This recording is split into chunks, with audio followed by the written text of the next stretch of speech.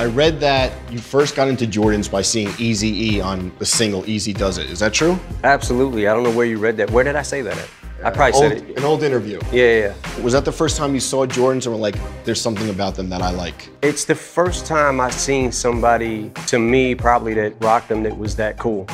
You know, it was the cover, it was the 12-inch cover, Eazy Does It. And he was standing there like this, and he had the, I'm still trying to find somewhere the, do you remember the, did you ever? Was it like a? It was a Jordan top to it, and it matched the shoes. Yeah. And it was so crazy. It was like gray right here, and it was incredible. That was the first time that I was like, you know, when you're a kid, man, you see your idols on TV rocking, or in posters or whatever. Definitely. Rocking shit that you wanted.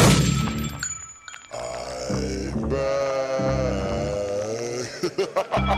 back.